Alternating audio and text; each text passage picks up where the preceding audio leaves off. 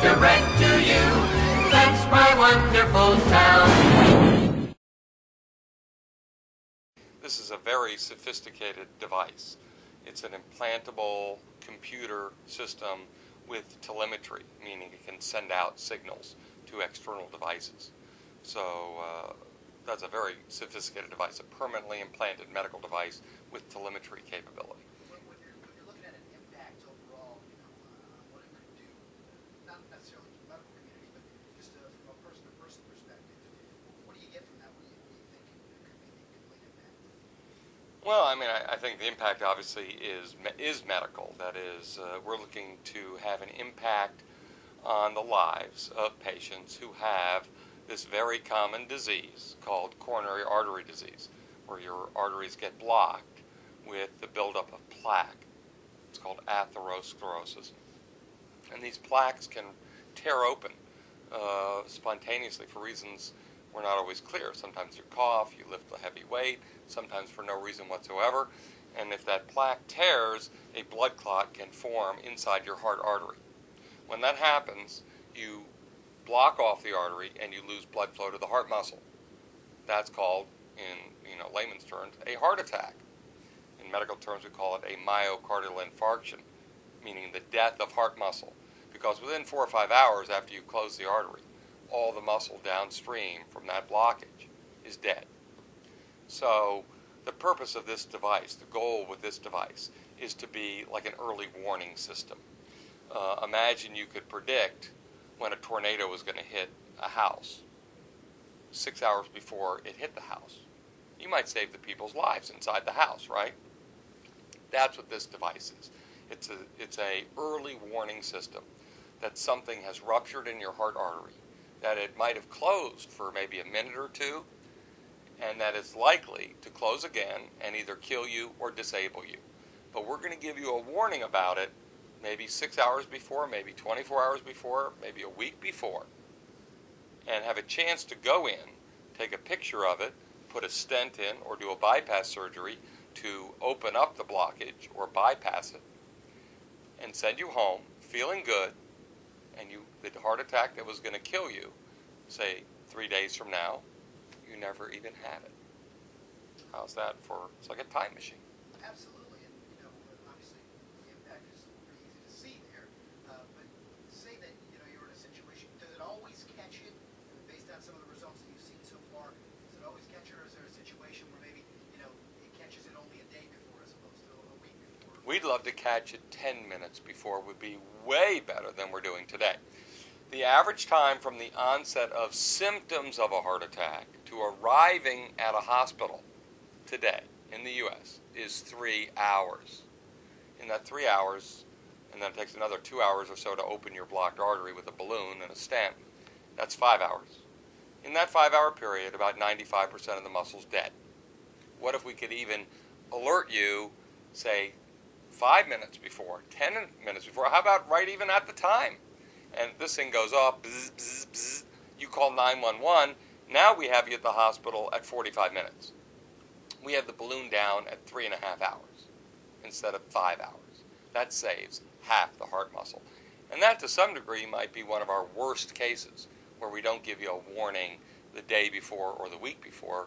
We give it to you when it actually happens, which I think will actually be very unusual, about 10 or 20% of the time. I think about 80% of the time, we're going to give you a heads up hours or days before it actually is the big one.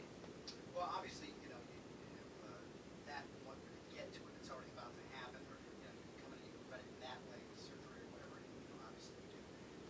But say there's a situation where this is the question the cardiologists are always asked, I'm sure. But how do you prevent something like this from even getting to that point where you need this in your system? Well, that's a great question, and obviously that's about prevention. And this device is not saying to patients, okay, we got you covered, go ahead, eat the Big Mac, smoke 3 packs a day, have your blood pressure uncontrolled, put on 100 pounds and become diabetic. No, obviously all of those things remain critically important for patients to prevent this disease from happening, to reduce the likelihood of a heart attack from happening once you have the disease, and that means things like cholesterol-lowering medications, lowering your blood pressure, exercising, not smoking. All those rules still stay in place. But this is your insurance policy, because all of that only reduces heart attack rates by about 30 or 40%. Now, you had inventions before where you obviously in this field, but what is it about that that makes you interested in it? Why you want to continue to do things like that? And how big is this one in terms of the other things that you put together? Well, as a physician, obviously there's a tremendous gratification. One-on-one with a patient in the cath lab, if I put a stent in and help a patient open up a blocked artery, there's a lot of satisfaction to help an individual and a patient and deal with the family, and that's a great job, being a doctor. But one of the great things about being an inventor or making new things is that you may have the chance to impact not just one life at a time, but, for example, the stent that we developed, my father, my brother, and I, has been implanted in more than 5 million patients. Well, I'm never going to be able to do 5 million stent implants in my life and impact that many people. So it's a way to amplify your ability to impact and improve patients' health. Not one patient at a time, which is very gratifying, but on a larger scale. This particular device, I would say, is the most exciting thing that I've ever done, or that we've ever done, my father, brother, and I, and we're sort of co-inventors on this as well, because I've seen the devastating effects of heart attacks on my patients that I care for. And we've all know brothers, sisters, friends of family who have had family members in their 50s, 40s, sometimes as young as that, drop dead from a heart attack, or have a massive heart attack at age 45 and disable them. What if we could stop, even if we only prevented half of them? I believe that would be a huge breakthrough. So I'm very excited about the potential of this technology. Is this something that, once it's fully implemented, is this something you suggest that everyone over a certain age goes and talks to their doctor about?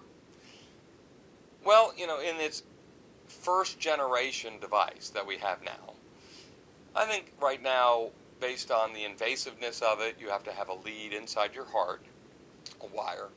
I think for this device, we'll probably be limited to a large degree to moderate to high-risk patients.